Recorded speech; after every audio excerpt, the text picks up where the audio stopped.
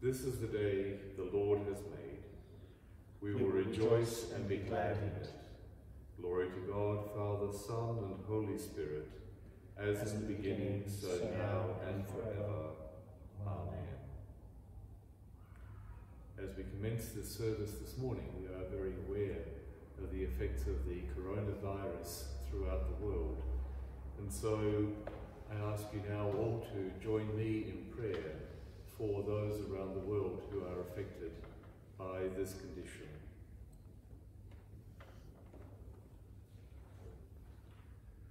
Lord Jesus Christ, healer and friend, come and care for all of us through the danger and uncertainty of the coronavirus epidemic. To people who are sick, bring healing.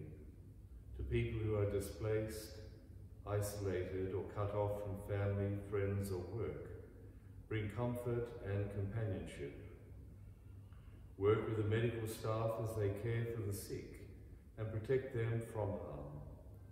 Give skill and fruitful research to scientists as they search for treatments, prevention and a cure. To public health authorities, give wisdom to decide the best ways to manage both this crisis and our anxieties. When communities are fearful, give a calm spirit and kindness to neighbours and strangers. Through this testing time and through all the risks we face together, teach us once again how we can love one another as you have loved us. Through Jesus Christ our Lord. Amen.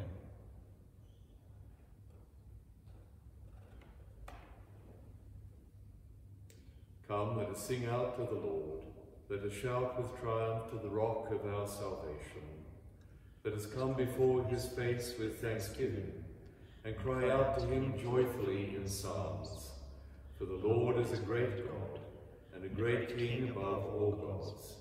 In his hand are the depths of the earth, and the peaks of the mountains are his also. The sea is his, and he made it. His hands moulded dry land. Come, let us worship and bow down, and kneel before the Lord our Maker. For he is the Lord our God. We are his people and the sheep of his pasture. Today, if only you would hear his voice, do not harden your hearts as Israel did in the wilderness. When your forebears tested me, put me to the proof, though they had seen my works. 40 years long I loathed that generation and said, it is a people who erred in their hearts, and they do not know my ways. Of whom I swore in my wrath, they shall not enter my rest. The night has passed and the day lies open before us. Let us pray with one heart and mind.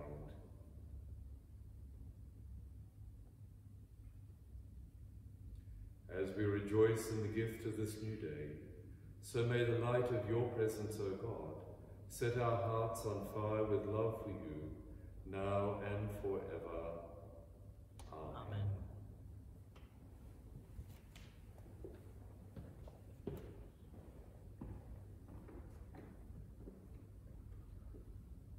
The response for the psalm is, the Lord is my shepherd, there is nothing I shall want.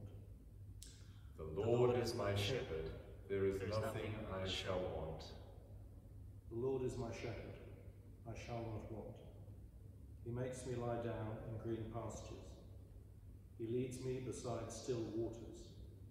He restores my soul. The Lord is my shepherd, there is nothing I shall want. He leads me in right paths for his name's sake. Even though I walk through the darkest valley, I fear no evil, for you are with me. Your rod and your staff, they comfort me. The Lord is my shepherd, there is nothing I shall want. You prepare a table before me in the presence of my enemies. You anoint my head with oil. My cup overflows. The Lord is my shepherd, there is nothing I shall want. Surely goodness and mercy shall follow me all the days of my life, and I shall dwell in the house of the Lord for my whole life long. The Lord is my shepherd, there is nothing I shall want.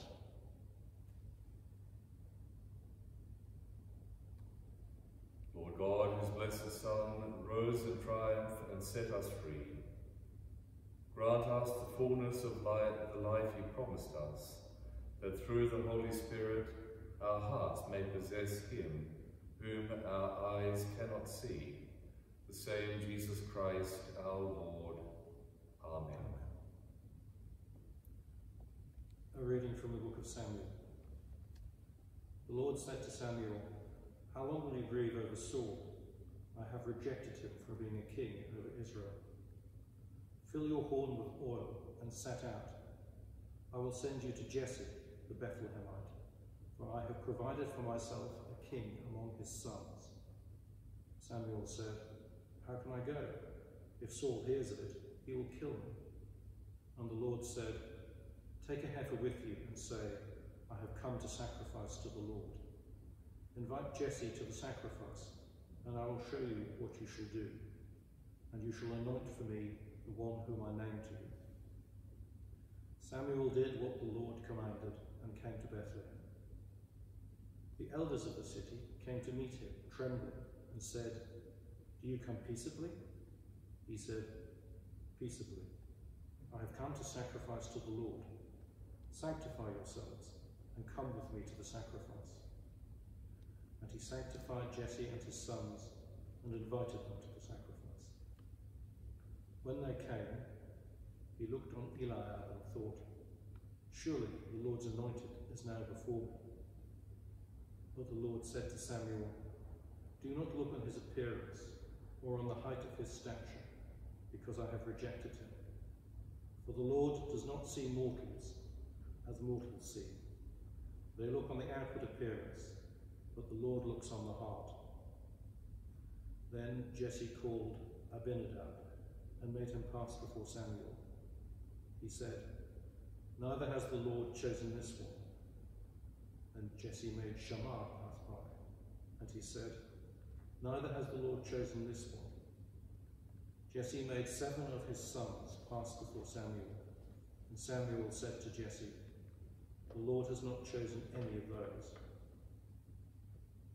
Samuel said to Jesse, "Are all your sons here?"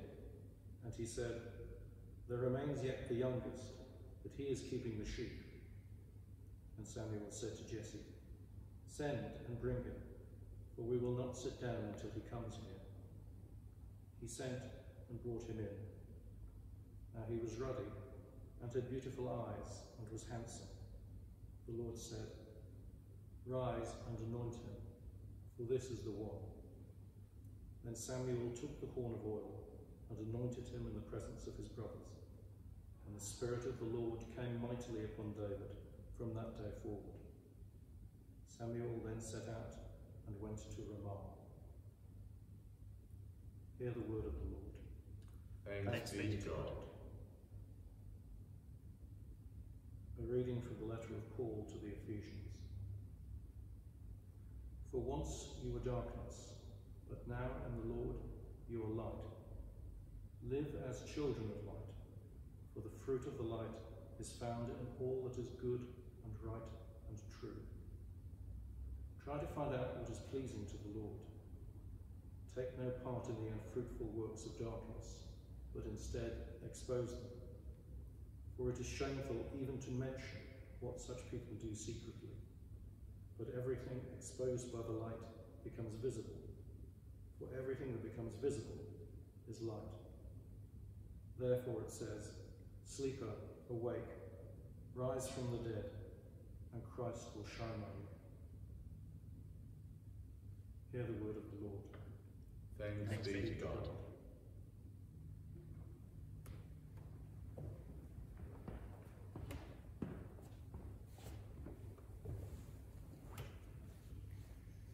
In the name of the Father, the Son, and the Holy Spirit.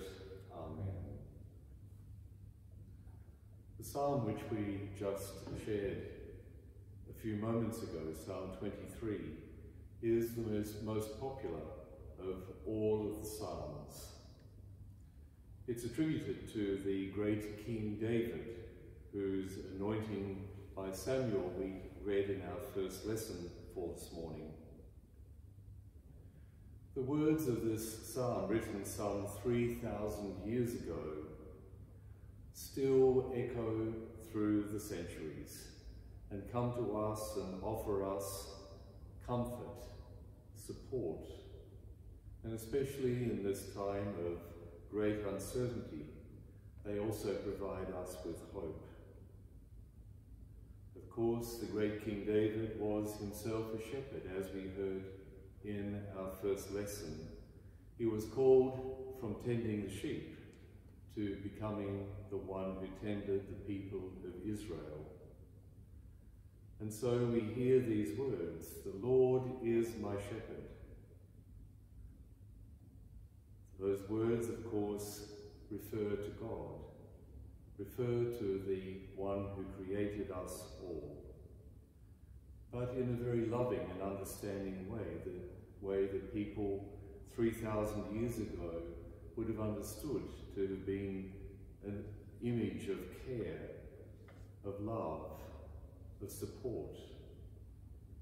Well, the psalm goes on to say, "I shall not want. He makes me lie down in green pastures. He leads me beside still waters." Such beautiful images of peace, of provision, of care. He restores my soul. And then the psalm goes on, "Even though I walk through the darkest valley, I fear no evil, for you are with me." Well, many of us in this time feel as though we are walking through a valley of darkness. Throughout the world, some 10,000 people have died of the coronavirus, and we know that it is in our communities. But we need not fear, because God is with us. Through the hands and the care of so many medical workers, God is seeking to resolve this situation and to provide us with protection.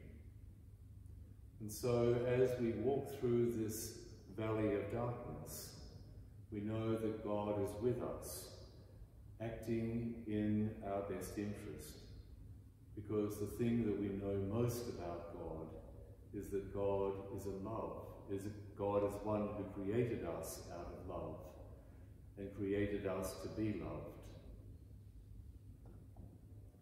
Well, the psalm continues as it goes on to say, "You prepare a table before me in the presence of my enemies. You anoint my head with oil, and my cup overflows." All of us in this land have more than enough food, more than enough provisions to last us. We are well cared for. God's provision has seen to this. The farmers throughout the last years have been storing up food and preparing for us. And there is abundance for us to be had. Only yesterday I was at Victoria Market, and there was plenty of food there. Food for which we can give thanks, because we need not go without. And then finally the psalm concludes, "Surely goodness and mercy shall follow me all the days of my life, and I shall dwell in the house of the Lord my whole life long." There is a promise entailed in that yes, we live in the Lord's house in this day and age. We are provided with shelter by God, but even when our life is ended, we are welcomed into God's home. We are welcomed by open arms. We are welcomed by a loving shepherd who is there to guide us through all eternity. There is no more than we can ever ask of God than to provide these things for us. and to provide us with love and support in our times of need. The Lord be with you. Also with you.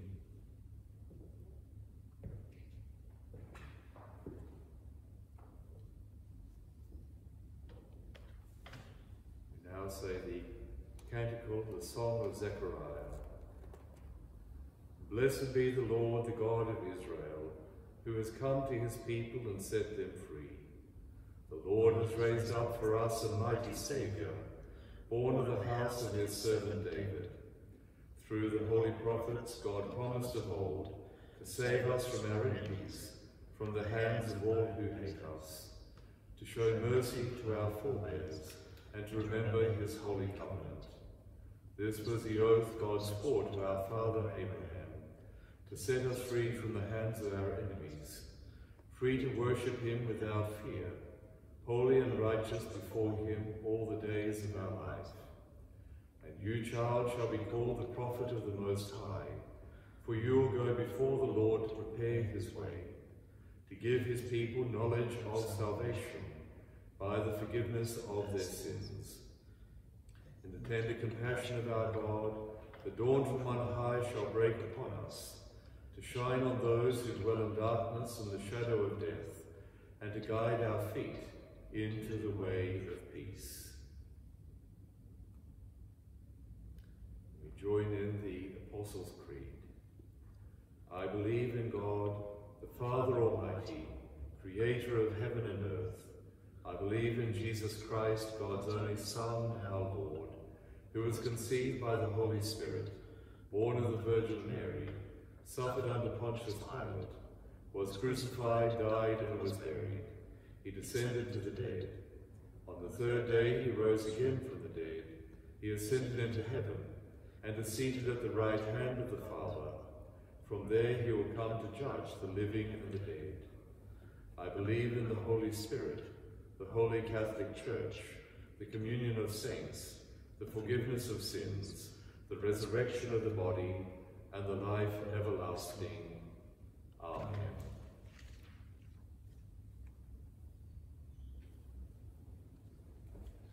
Lord, have mercy. Christ, have mercy.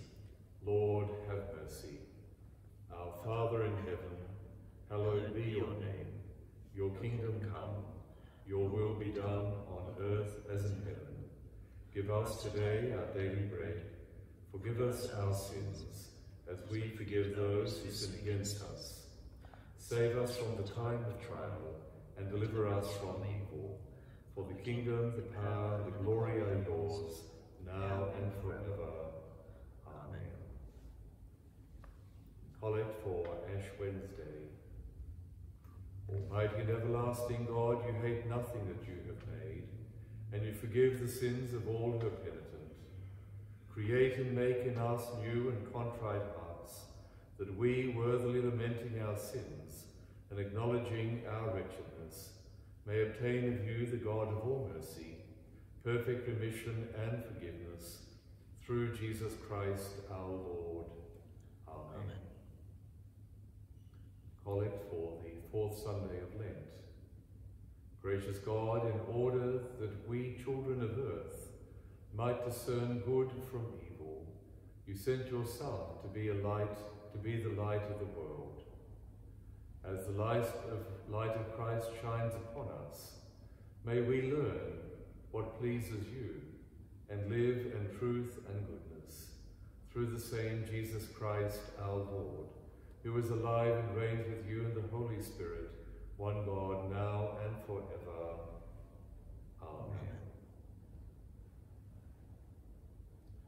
Let us now offer our prayers to God. We begin with a prayer for the whole human family. O God, you made us in your own image and redeemed us through Jesus your Son. Look with compassion on the whole human family. Take away the arrogance and hatred which infect our hearts. Break down the walls that separate us. Unite us in bonds of love, and work through our struggle and confusion to accomplish your purposes on earth. that in your good time all nations and races may serve you in harmony around your heavenly throne, through Jesus Christ our Lord. Amen.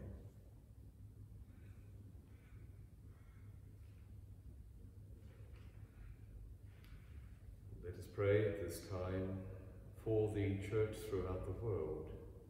We remember in particular in our prayers the Hong Kong Sengong Hui.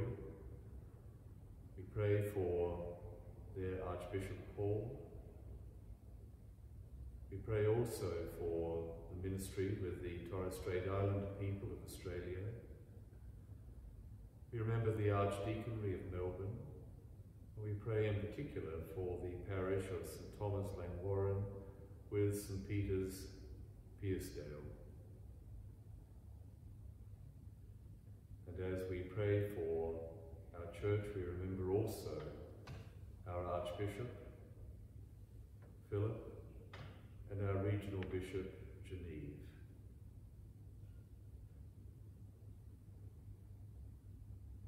Gracious Father, we pray for your Holy Catholic Church. Fill it with all truth, in all truth with all peace. Where it is corrupt, purify it. Where it is in error, direct it. Where in anything it is amiss, reform it. Where it is right, strengthen it. Where it is in want, provide for it. Where it is divided, reunite it. For the sake of Jesus Christ, your Son, our Saviour. Amen. And let us pray especially for our own parish family. We pray for those in our parish who feel frightened, who are alone, for those who are shut in their homes. Almighty and ever-living God, ruler of all things in heaven and on earth, hear our prayers for this parish family. Strengthen the faithful, arouse the careless, restore the penitent. Grant us in all things necessary for our common life, and bring us all to be of one heart and mind within your holy church, through Jesus Christ our Lord. Amen.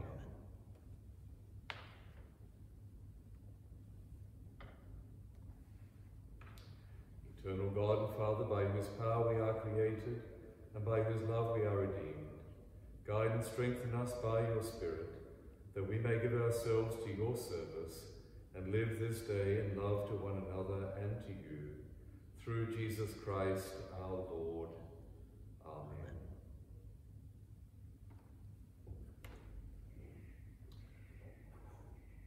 The Lord be with you. And also with you. Let us praise the Lord. Thanks be to God. The grace of the Lord Jesus Christ and the love of God and the fellowship of the Holy Spirit be with us all evermore. Amen.